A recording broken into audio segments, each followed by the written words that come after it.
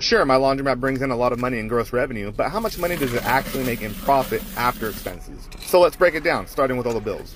Here's what I pay for my alarm, phone, cable, internet, and pest control. The cable and phone bills are getting out of hand, so I'm going to have to figure that out soon. My maintenance bill came out to $0 because I do my own maintenance and I didn't order any parts. General supplies came out to about $98 and I didn't really do too much advertising. And then we have my larger bills like my insurance, sewer, water, electricity, and gas.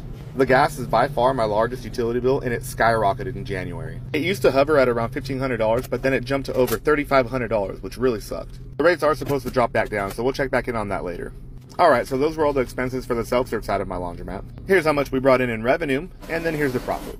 But my laundromat also has a laundry service, so here's how much that brought in revenue, the expenses, and profit. And we can't forget about the vending machines, which I make about 50% margins on. So here's how much it brought in revenue and the profit. Add it all up, and here's how much money my laundromat made in profit in the month of February.